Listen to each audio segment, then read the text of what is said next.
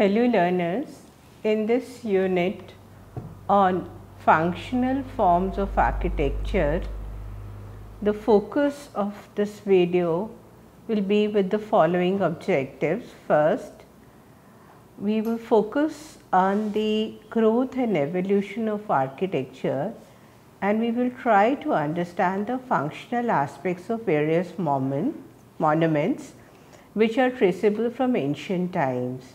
After going through this unit, you will become aware about the functional utility of numerous monuments spread over time, relevance of a monument for its society, and importance of a particular kind of architecture prevalent in specific regions. Learners, architecture is an art and science of building construction. As a science, it develops various methods and techniques by which open space can be covered for different purposes. It is a science which deals with space. Architecture is also conditioned by the available building material because it is the kind of building material that determines the durability of the building and the cost factor. The other aspect of architecture is the fine arts involved. Building activity to a great extent is influenced by the aesthetics of the region also. An important factor in any architectural activity is its utility. It is this feature which determines the use. The purpose also plays a crucial role in the determination of a particular kind of style for a building. In the previous units, we have discussed in detail about the art and science of architectural activity. In this video, we shall make an endeavor to understand the architectural activity through its utility. It should be kept in mind that while identifying a particular building, that it can be classified in different categories, as a building can perform one or more than one function. So, in this unit, we have classified the architectural activities into 5 categories. These are first residential, second religious, third ceremonial, fourth strategic, and fifth public utility. So, I will be discussing with you all these categories one by one. Now, let us first focus on residential category of architecture. The construction of houses of non-perishable material was confined mainly to the cities in ancient times. Even in cities, like perishable material like wood was extensively used. We have few examples of residential architecture from ancient period, but we have enough textual references available from the medieval period. Apart from the caves used by hunters and gatherers, the first information about residential architecture in India came from Harappan civilization. The settlements of Harappa, Mohenjo-daro and Kalibangan show certain uniformity in their planning. These cities were divided into citadel on the west side and a lower town on the eastern side of the settlement. The average citizen seems to have lived in the blocks of houses in the lower city. Here too, there are variations in the sizes of houses. It could be a single room meant for people who were involved in various works, and there could be houses complete with courtyards and having up to 12 rooms. The bigger houses were provided with private wells also. These houses had much of the plan which was basically related to a square courtyard around which there were a number of rooms. The entrances to the houses were from the narrow lanes which cut the street at right angles. However, during those times, no windows faced the street. This meant that the roadward facing of the houses would be like a row of brick walls. Learners, traditional architecture has evolved over generation in response to the local climate, topography, culture and context. It employs locally available natural material and indigenous construction techniques. So, along with sustainability, it has a cost effectiveness also and a strong aesthetic character. So, we find that this architecture is so beautiful and so well designed that today many of such places are prominent attractions as far as local tourists are concerned. So, now let us look into the kind of material that we used in those times as far as the housing was concerned. Traditional architecture employed locally sourced natural material as they were easily available, economically also, and also climatically they were more suitable. Also, they had a very low carbon footprint due to negligible transportation cost. Such material also harmonizes well with the natural environment of the location. So, we have stone, bricks, mud, wood, lime and thatch, which were most widely used material depending upon the availability in a particular region. Since time immemorial, homes have been used basically for number of activities which were related to social in nature. In the construction technique, we use stones for building walls, roofs and floors. Stone is strong and durable. In addition to being available in a wide range of appealing colors, grains and textures, it was advisable to use stones especially in the hilly regions of Himachal, sandstone in Rajasthan, and according to the nature of the soil, different types of stones were selected. Mud and bricks have been used in buildings since ancient time.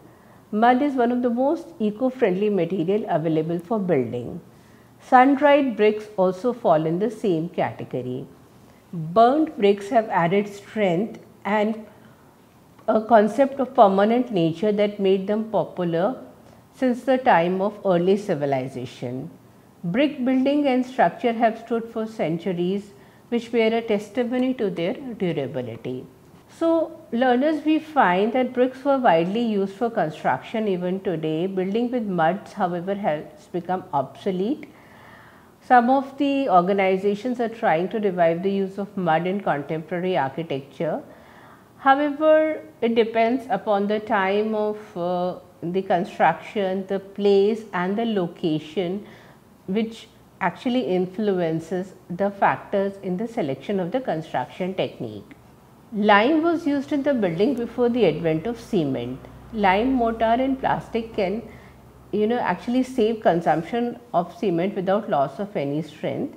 Lime wash is also healthy and it's an organic option for painting instead of using synthetic paints. So, we find a wide kind of variations. For example, in northeastern states of India, bamboo has been used for making traditional houses, whereas bamboo is lightweight, but it is suitable for a region because the region may experience frequent earthquakes. Bamboo has lot of potential as it is a grass that grows up very quickly and possesses amazing strength and flexibility. Learners, we have enough evidences from the past that wood was used mainly for doors and windows and in some regions for building the structure. Even today at home we use wood as it contributes to the overall beautification of the house. However, with the new technologies that are coming up and the problems related to deforestation, lot of new variations are coming up so that we can come up with the construction style which is eco-friendly. Now, let us go back to the traditional Indian home layout. Internal courtyard was an integral part of the layout. It provided ample natural light and ventilation to the home interiors. Known as Angan in Hindi, Verra in Punjabi, it is a space where a lot of family activities took place in complete privacy. In many homes, the courtyard was flanked by corridors and verandas from which the various rooms could be accessed. These places also provided shade and kept the house out of rain. Some homes had more than one courtyard. The courtyard played a very important role in maintaining thermal comfort and natural ventilation in the interiors. It functioned as a connecting thermostat, protecting the house from the extremes of temperature. Dust storms would pass over the residence with little impact, and it also helped to create a pleasant environment by bringing nature into the home. Another important part of the residential architecture is the jalis or the screen that is widely used in traditional architecture for ventilation, light, shade and privacy. These scenes let in the cool breeze but kept out the harsh sun and the dust. They form interesting patterns with light and shadow. The Hawa Mahal in Jaipur was built for women of the royal family to see the activities of the street below, especially ceremonial processions, in complete privacy and comfort. The entire facade is made up of intricate jali work with reference to sandstone. Mughal architecture also made use of beautiful jalis in marble and sandstone for palaces and pavilions. Using jalis along with water feature was extremely effective in reducing the summer heat. Therefore, even today, a lot of architects use jalis in their designs and have experimented with various forms of jalis such as brick jalis in number of projects.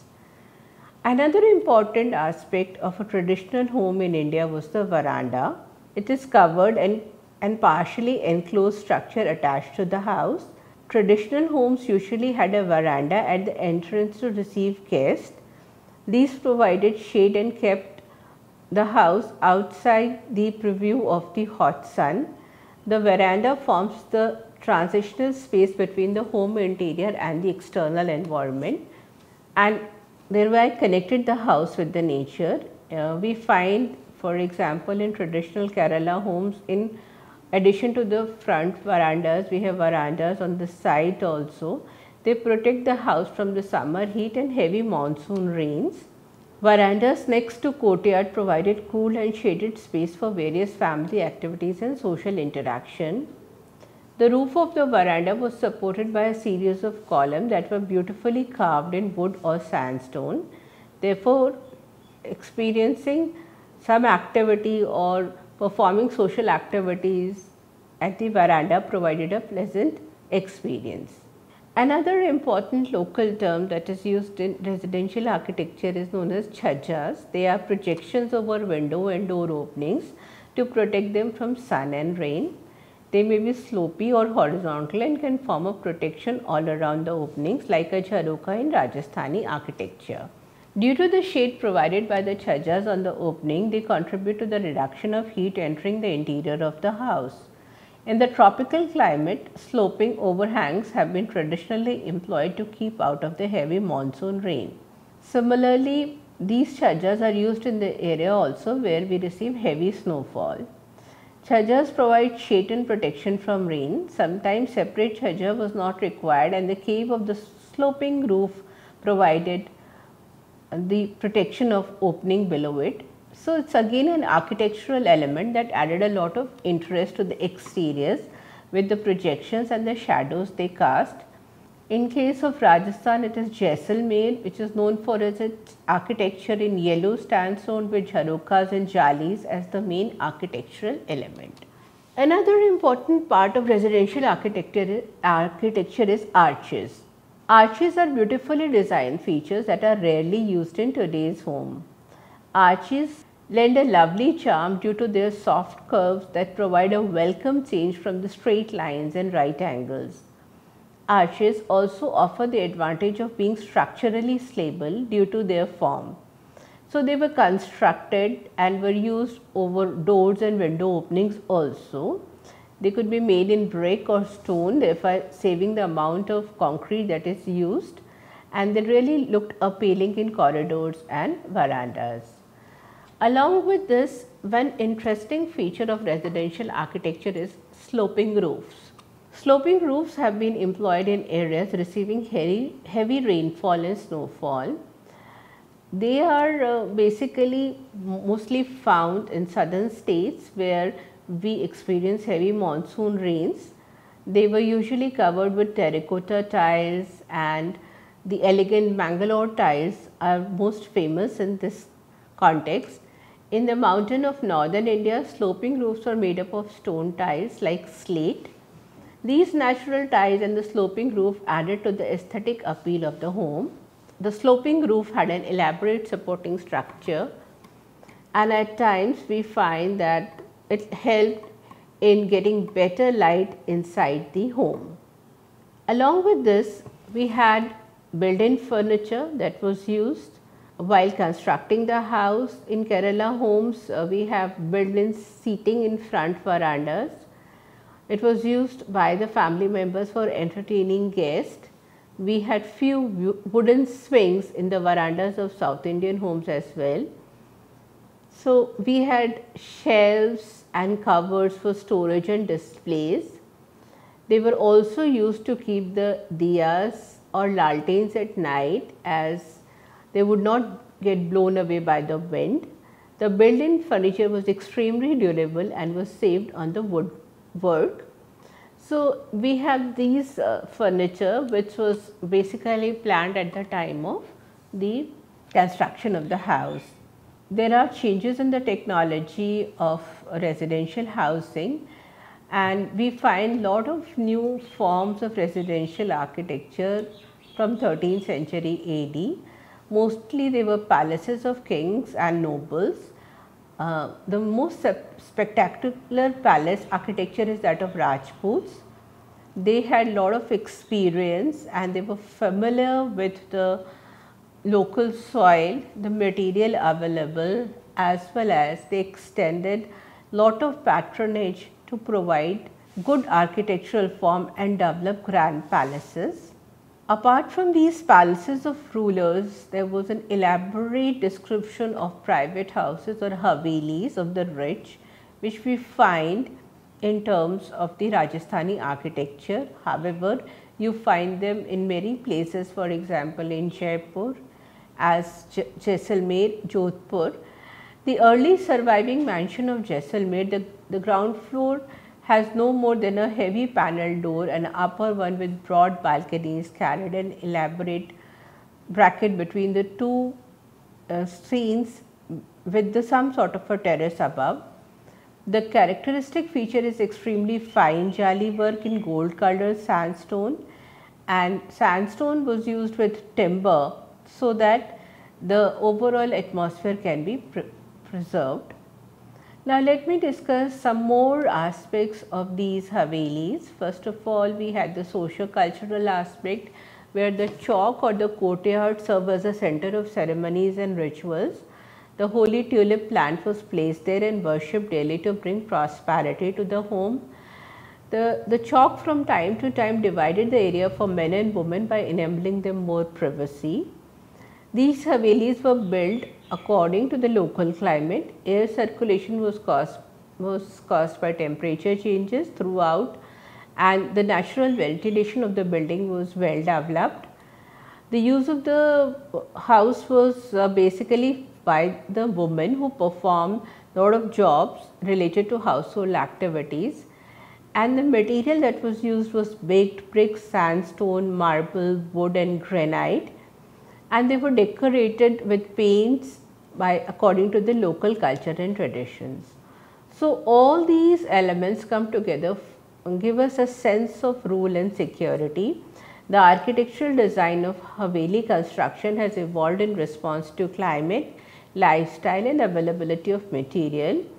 In hot climate, the building was having more water storage as well as air circulation, and we had high walls around them for protection. Many of the havelis that are found in the northern India are influenced by Rajasthani architecture. They usually contain a yard, often with a centralized place. The old towns of Agra, Lucknow and Delhi, Lahore, Multan and Hyderabad also have many examples of architectural havelis. Now, in terms of the havelis, we find that this concept was well developed by the Vaishnava sects also, and we find that havelis in Gujarat are also remarkable for their paintings, image of gods and animals, and also some of them depict the scenes of British colonization also. These havelis were used by large individual dwellings who had huge family, and between 1830 to 1930 the marble buildings came up in a big way. The marble buildings were painted and were heavily influenced by the Mughal architecture. They were symbol of homes for large families. They provided security and comfort, and it was a closed system which had a major gateway. Now, from the tourism point of view, the Havelis in Shekhawati region of Rajasthan are still popular for cultural tourism. These Havelis are maintained usually under the Government of India Heritage Hotel Promotion Scheme. The towns and villages of Shekhawati are famous for their beautiful painting work on the magnificent Havelis, which is an important tourist attraction. Along with this, as I shared with you, the Havelis in and around Jaisalmer and Jodhpur are also very impressive and are a part of tourist attraction. They are basically refined houses of wealthy merchants of Jaisalmer or an adjoining area. We find extravagant sculpture with reference to sandstone and a lot of paintings on these structures. So, they are characterized again by frescoes in balconies or jharokas. After understanding the Rajput style of architecture, let us now move to the architecture that had emerged during the time of the British. Several European powers such as British, Dutch, Portuguese and French invaded India and introduced their native style of architecture to the region they ruled. The influence of the Portuguese style of architecture could be identified in the evolution of housing typology of Goa and Daman and Diu, which was basically made up of the various influences of the European region. The houses were painted and the color was made up of natural dyes.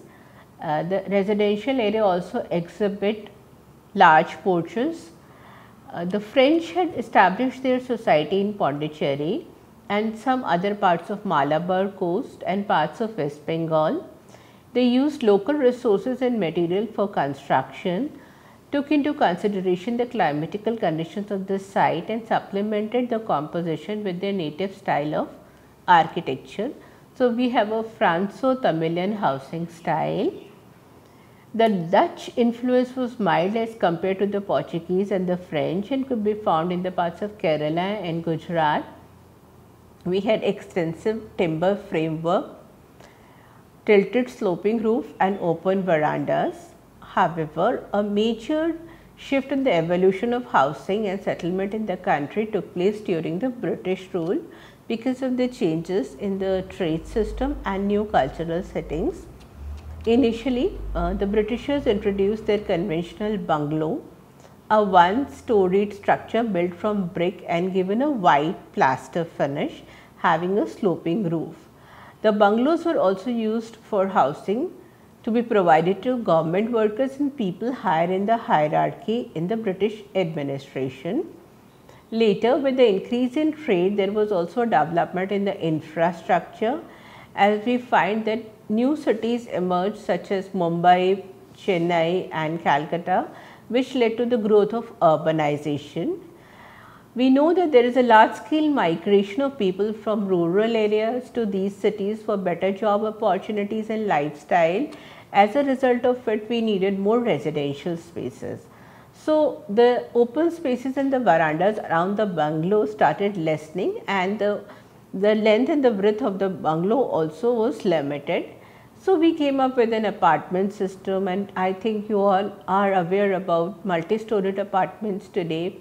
Some of you probably live in these apartments and they are influenced by the Indo-Gothic or the modern style of architecture. Along with this, we have number of colonies which are built up by the government and they are maintained by the government for the middle income group of the society, and also for the various other groups of the society. The government is coming up with its plan for developing housing or residential architecture in a sustainable way. In such cities such as Mumbai, where you have lot of rural migration, the concept of chawl, a housing typology known as an area where number of people could live together in a kholi or a room as a tenant, connected by a single passage on one side of the structure and having shared sanitation facilities per floor. So, we find lot of changes today in the building architecture of India. We are focused on generating new housing facilities for the citizens. The government has also come up with various schemes and are giving subsidy to the people. So, the old system of residential architecture is slowly now getting away, and with the advancement of technology and development of industry, we have a new concept of industrial townships which are emerging up. These townships provide facilities for housing of workers of the industry which relate to their hierarchy of work, and they also provide essential facilities such as schools, markets, recreation spaces and gathering areas. So learners, I hope that from this video you have understood that the housing architecture of India, the residential buildings of India have undergone a major change. On the one hand, in the early period, we find more durable housing structure. During the medieval period, we find that the concept of Haveli was very much prominent with its specific features, and during the time of British period, we had the bungalows, which you find them at major hill stations of India. Residential architecture is a form of tourism attraction. Whenever we visit a new city, we would like to visit a place which is associated with famous personalities of that particular region. Many of such havelis or bungalows are also taken over by government and are developed into mini museums, so that the local tourist and the global tourist can visit the destination and experience its cultural diversity. Thank you.